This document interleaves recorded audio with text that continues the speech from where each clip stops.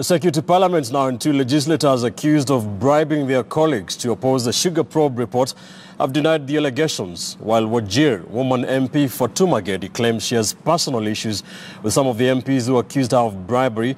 Her Kuresoi South counterpart, Joseph Tanui, argued that he has never engaged with any of his accusers.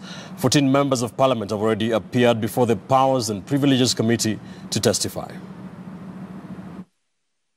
And affirm that the evidence that I shall share. Kiambu Women Rep Gathoni Wamushomba was the first witness to take the witness stand before the Powers and Privileges Committee.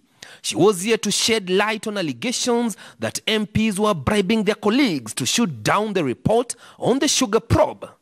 The members who are going in were coming out very excited. Very excited. And I could hear people call out names and say, "Wewe unaachwa kwa nini? Where are you being left?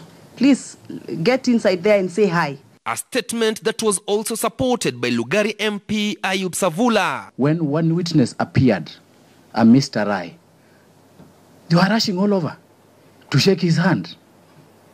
That is an avenue of breeding corruption.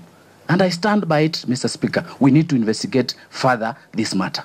And from the witness box, she dropped the name of Wajir Women Rep Fatuma Gedi. So I could hear the transaction from people inside the toilet talking about how they've been given money by one honorable called Honorable Fatuma Gedi. I cannot and did not bribe a member. And I don't know where was I getting that kind of money to bribe 349 members, honestly. For me, it was a shock. I did not see members receiving money in toilets, but I heard them talk about how much they have received while they were in toilets.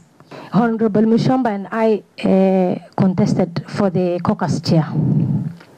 She vied against me and I won the elections. Kuresoi South MP Joseph Tanui, who was also accused of bribing members, also distanced himself from the allegations.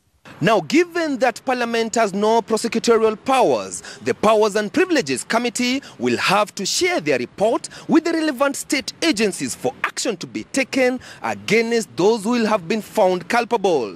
Chris Dairuketi, N News.